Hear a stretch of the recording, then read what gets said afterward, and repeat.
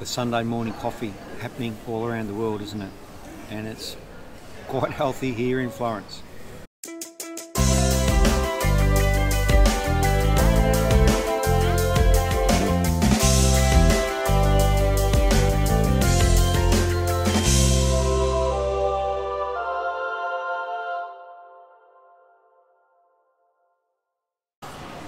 Oh, that's good.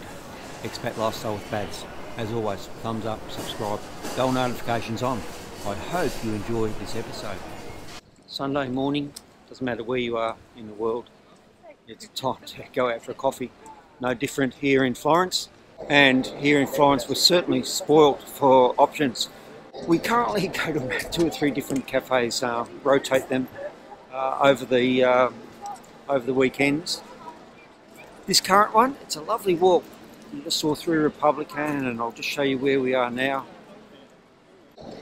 Walking past Palazzo Vecchio, where we see the David replica, and the cafe is just the other side of the Uffizi Museum, which is just here too.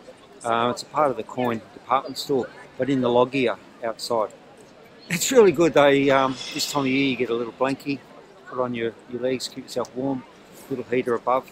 Quite cosy, good way to start the day. Let's go check it out. Yes, so to get to this cafe, it's a lovely walk, isn't it? The Uffizi Museum directly ahead, and it's 9:30 AM Sunday morning. It's going to be busy in there. Underneath the Vasari corridor. So directly ahead is Dinnerdi.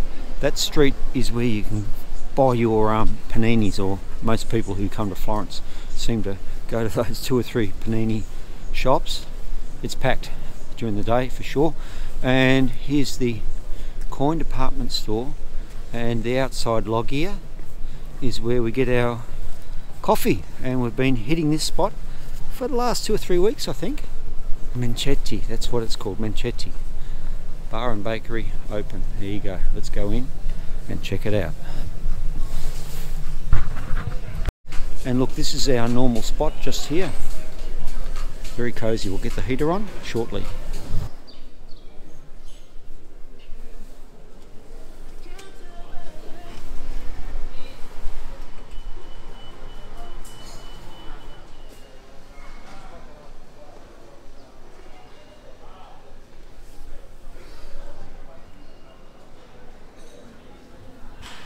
So after this lovely coffee and pastry, I'm going to take you to a palace called Palazzo Davanzati. It's in the square, or Piazza Davanzati, same name. It's a palace that goes back to the 1300s, and it's now a museum. I think you're going to enjoy having a look at what's in there, and it's a great another option for you to visit, because it's in the heart of the historical centre of Florence. And just around the corner is the old Odeon Theater that has now been transformed into a bookstore. But the twist is they still play like Disney movies, and you can sit down there and take your computer in lovely chairs, lovely setting, and just catch up on your emails and so on. So again, if you're a bit tired and you've had a big day of touring here in Florence, you can go to the Odeon Theater, sit down, put the feet up, you've got the big screen playing, and you can really relax in comfort. The Odeon Theater bookstore, a great place to just chill for an hour or so. Now what about the weather, hey? You can't book this. Good umbrella, comes in handy on days like today. And look, incidentally, we don't get too many rainy days here in Florence. Now I'm off to the Palazzo, the Palace Davanzati. It's a 14th century palace that the nobility lived in. It's now a museum, and it's in the aptly named Piazza Davanzati. So I'm interested to see what this museum is really like inside. A little snapshot into what the upper class people lived in back in the 1300s. And actually next to this museum is a great little eatery called the Rooster. Not really a great Italian sounding place to eat. But if you're looking for a hamburger and one of the cheapest spritzes in the historical centre of Florence, the Rooster is the place to go. Along with the spritz you get the aperitivo, so some nibblies, all inclusive for about €6 or €7. That's not too bad. We're at the museum right now. I'm standing in a beautiful square, Piazza Davanzati, and that building directly behind me, Palazzo Davanzati. That building was built in the 1300s. It's now a museum, and it's showcasing, I guess, what the nobility lived in back in the 1300s. It's really great to visit, and this particular Piazza Davanzati, Repubblica, 2 or 3 minute walk. Duomo, 4 or 5 minute walk. Ponte Vecchio, 4 or 5 minutes walk. So it's quite central.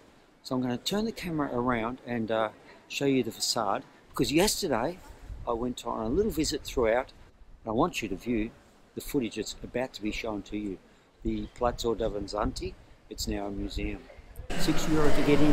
It's in the middle of the historical centre of Florence. It's well worth a visit. Let's go check it out. The spacious and refined 14th century courtyard.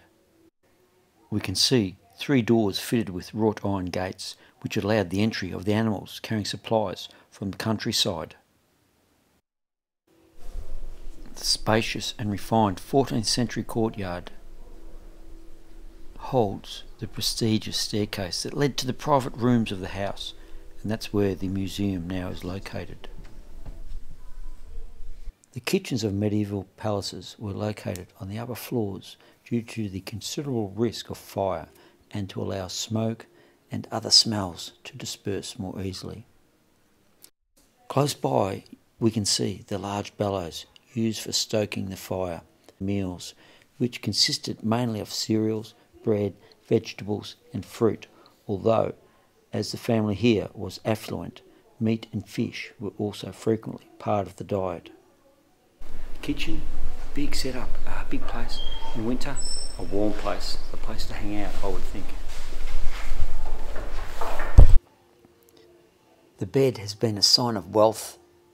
The richer the nobleman, the better the bed, which is probably why many people still aspire to owning a 4-poster bed, the bed of kings and the king of beds. And the curtains, mostly to keep out insects and to obviously provide insulation from the cold. And of note, in this Palazzo Davanzati, every floor had a bathroom, every bedroom had its own ensuite. Quite the luxurious palace. Hey, do you feel like a cuppa? I'll just light the fire, put the kettle on. So the well lit corner over here is where the ladies of the palace would sit and do their sewing and needlework. Now the wall decorations of the Palazzo Davanzati's painted rooms have been partially concealed by layers of whitewash. They were discovered, restored and returned to their original pictorial state during renovation work on the palace that started in 1904. So all of this beautiful work had been painted over. What a great feat of restoration, isn't it?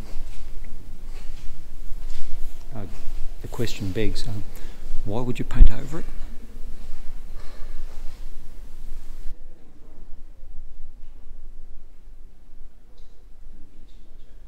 Alright, you just can't get away from it, can you? A little bit of graffiti from the 15th, 16th century. And up here, high on the wall, is reference to the 1478 Patsy conspiracy. So that inscription there is 1478 and it 26th of April, and it discusses the Patsy conspiracy whereby Guglielmo Medici was stabbed to death in the Duomo and his brother escaped. So there is the Museo of the Palazzo Davanzati. Next to it is a nice little restaurant that you could also visit. Typically not a very Florentine name, the Rooster. And look, if you're hanging out for a hamburger and fries, you can sneak in there too. It is quite popular. Now from this Piazza Davanzati, just around the corner, see where that car is there, is the old Odeon Theater, and it's been turned into a bookshop, but they have fantastic areas for you to sit down in comfort while an old Disney movie is running, and you can just chill for an hour or two, upload your photos, check your emails, update your status, and just enjoy putting your feet up. Here it is, just here. So here's the Odeon Theater, just here. And to give you some context, the Republica, the carousel, it's literally behind me. 1 minute, 2 minute walk. Lovely old theatre, going back over 100 years, and it's been converted into a bookstore and a relaxed lounge areas. I wonder what Disney movie's playing today.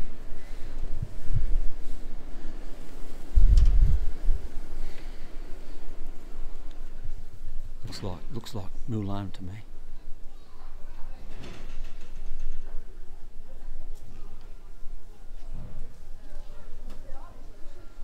And see upstairs you've got the lovely little relaxing lounge chairs where you can just put your feet up for a while. Kids might enjoy this one too. Most of the books are obviously in Italiano, but I know up near the stage there's a section, and I'll show you that right now. So directly ahead, underneath the stage area, are books in English that can be purchased too. So it's a wonderful old theatre, and they've, I guess, put some life back into it by converting it into this lovely bookstore. And there you go. Great idea. Now I'm going to head up there now and just chill for a bit.